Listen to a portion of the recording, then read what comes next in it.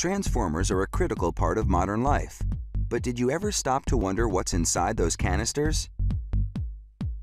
To build a transformer, workers start by taking paper that's coated with epoxy glue and tape it to a wooden block. Next component, an 1/8 of an inch thick aluminum strip.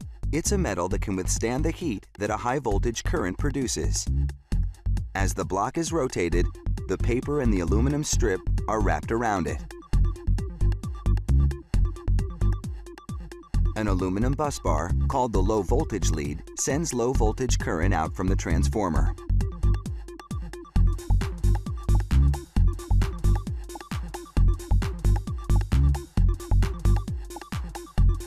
Workers fold the lead and move the unit to another rotating block for more wrapping.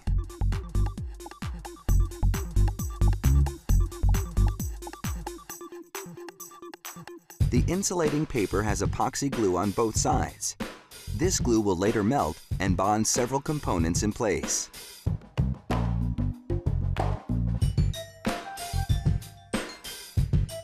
On the next block, a worker tapes on more epoxy paper along with epoxy-coated copper wire.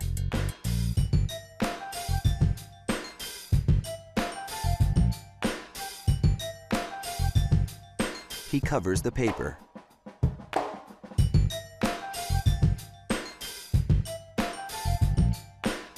Then repeats the same process, forming a second layer of copper wire.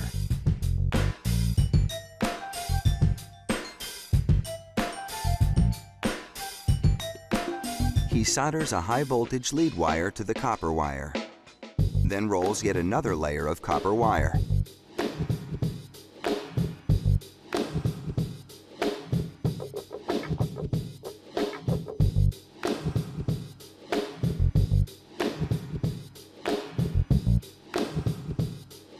Next, he welds on what's called the lead wire out, the wire that'll protrude from the transformer's cylinder, and attaches vinyl-coated wires that'll connect to different voltages out of the transformer.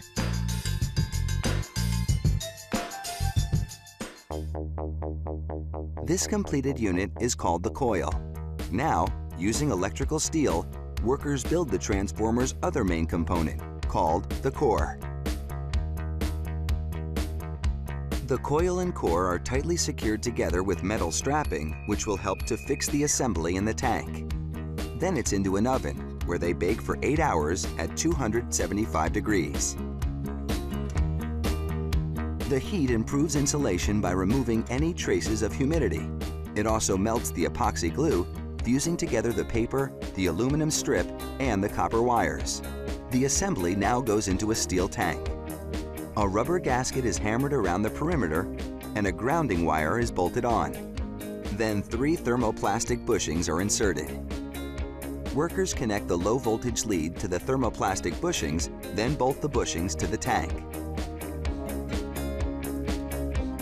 They adhere an oil filling guide to the side of the tank, then position an automated filling machine. A machine fills the tank with mineral oil, drawing a vacuum to make sure the oil disperses throughout the coil and core.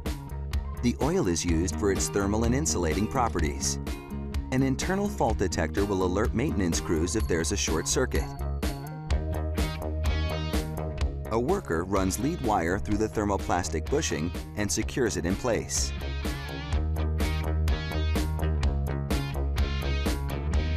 Next comes the high voltage connector. Finally, the tank cover is bolted shut.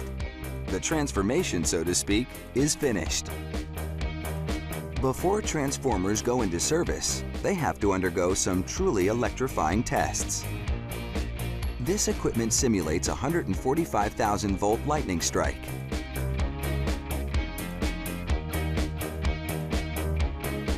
Then it's into a water tank to test the transformer for leaks. If it passes muster, it could soon be appearing on a pole near you.